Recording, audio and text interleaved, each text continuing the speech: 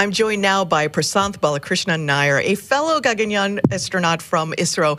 Papa has trained alongside Shooks for the past 10 months as the backup mission pilot. Papa, thanks for being here today, although I can't imagine where else you'd want to be. Yeah, exactly. Thanks, Sonia, for having me. Well, let's talk about Shooks a little bit. When was the first time you met, and what was that meeting like, and what was your impression of him? Oh, he's a fantastic guy. So we met a few years back. We are both fighter pilots and we are test pilots. So when we got selected for our own Gaganyaan program, that's when we met.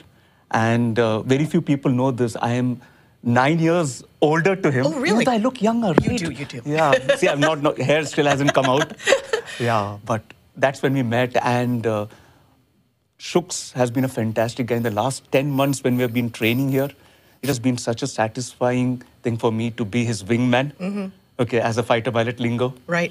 And he's got that drive and that focus in him on what he wants in life. Once he decides, like for example, to be the first Indian to go to the International Space Station, right.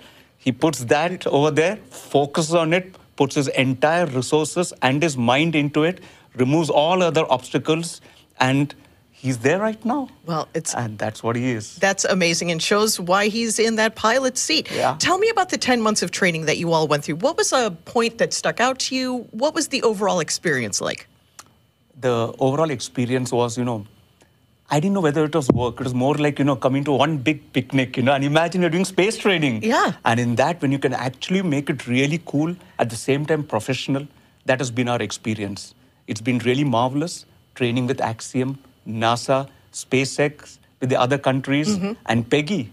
It's been fantastic. A legend. You get to train with a legend. Now, I have seen you do some of the training, but the food training, I think maybe was one of your favorites? Yeah, well, you can't, the army marches on its stomach, right? Yeah, and we astronauts also fly to space on our stomach only, yeah. The food was the fantastic part, and we went for this NOLS training, National Outdoor Leadership School in Baja. Where you really got to bond as a team. It was fantastic, because we realized it's in such situations when we are kayaking and the weather was down and when the resources are low and the only thing we have to back on is each other. It was fantastic to know each other really threadbare. And it was beautiful, because these are those moments when you train as a team that we come to know not just the strong points, but the limitations. Right. Because when going to space or doing such kind of activity, the most important thing is to know your teammates' weak point so that you can be there to support him. Right. At that time. Yeah. Wonderful. Thank you, Papa, for being here. Good luck to you. Good luck to India. Good luck to the entire ISRO agency.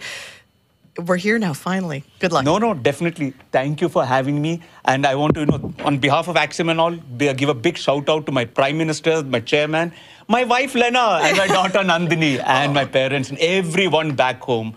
Thank you, everyone, and all my countrymen.